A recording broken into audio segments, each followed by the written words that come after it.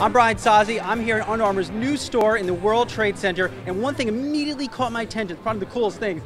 They are tracking in real time how many people sign up to one of their connected fitness apps. And judging by that, they're going to approach 180 million soon.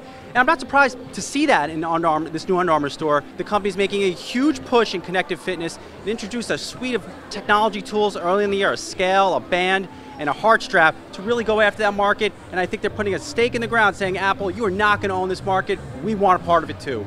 Let's head on inside and check out some of the other cool things in Under Armour's newest store.